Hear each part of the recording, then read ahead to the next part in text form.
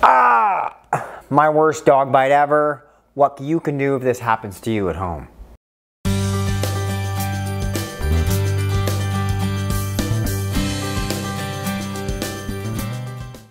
Hello, welcome back to my channel. If you're new, welcome. Click there to subscribe, hit the button to sign up for notifications, and then when you click the link directly in the box below, I can send you a copy of my free book. So I want to take you way back in time. Way back. I'm working in my veterinary clinic. It's time to check on the animals for the day. He was a dreaded Chihuahua, otherwise known as a Chihuahua, named Carlos. Look at that evil grin and that deep, deep growl. Really, his name was Carlos. He was a Chihuahua, and he was like crazy aggressive. Nobody's opening the cage. Like nobody's willing to open the kennel. But I, the fearless vet, I'm gonna do it. I can get Carlos out.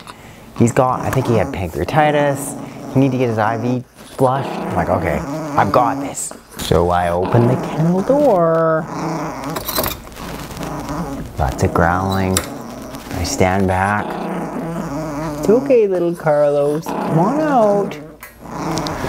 Little Carlos, he leaps forward. He's out of the cage. And where does he attach? His mouth around my chin. Like really, like just like that. And he's hung on. I pull my chin out, and he's still hanging on. Like unreal. Look how bad that looks. I think it even looked worse.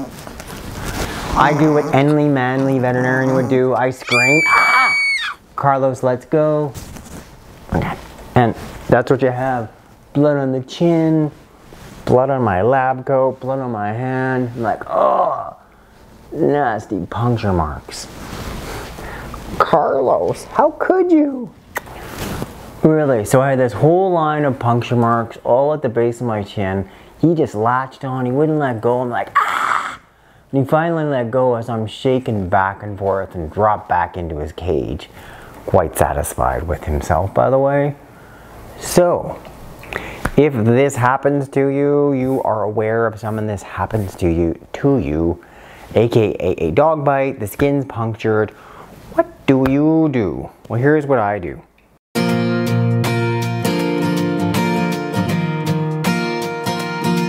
The first two principles here are, first of all, cleaning it off, preventing this bite wound from becoming infected, as about 20% do get infected and require antibiotics. Secondarily, controlling bleeding is needed, especially if there is excess bleeding. So I got the water running, lukewarm. I got myself an antiseptic scrub. So this is the chlorhexidine or the hibitane scrub. Squirted a little bit of that on some gauze. And then I just got my chin in the sink. And I cleaned it off. Oh, slightly hot, mind you. Okay.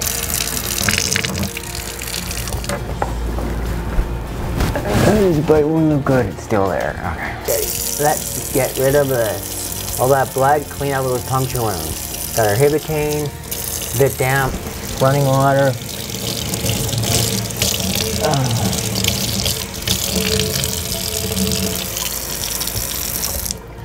Okay, how does that look? Better?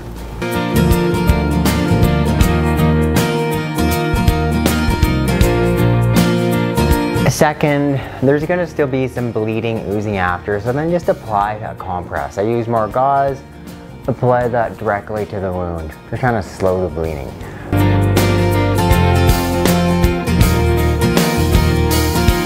Next, we're going to put something on topically to prevent this wound from becoming infected, turning into an abscess, requiring antibiotics. What I did, what I find, in my opinion, to be especially effective, ta-da, the tea tree. So I put a couple drops on my finger, and then I just dab that on to the wound. Yes, tea tree can potentially be toxic to our animals when applied undiluted, but that's because they lick it. A few drops on top of a wound, assuming you're not going to then consume it, is completely safe, really effective.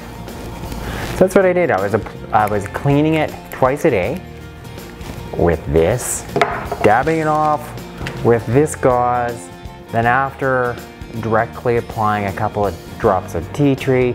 I did that twice a day for 5 days. Wound healed well.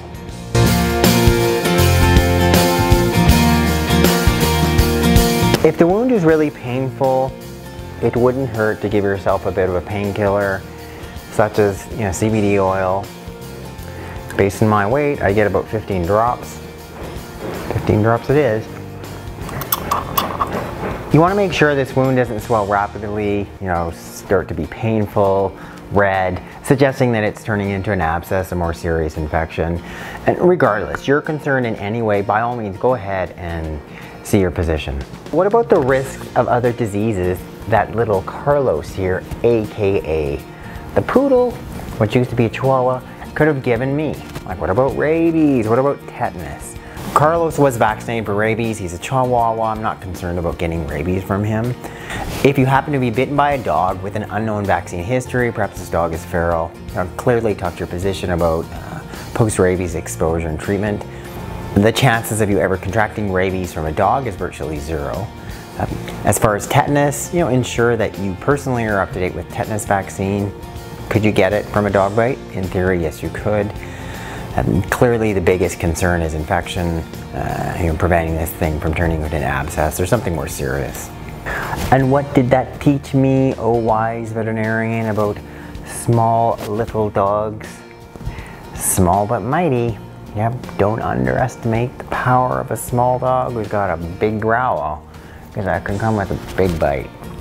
Thanks so much for watching this edition of Veterinary Secrets. Click up there to subscribe, hit the bell to sign up for notifications, and then when you click the link directly in the box below, I can send you a copy of my free book.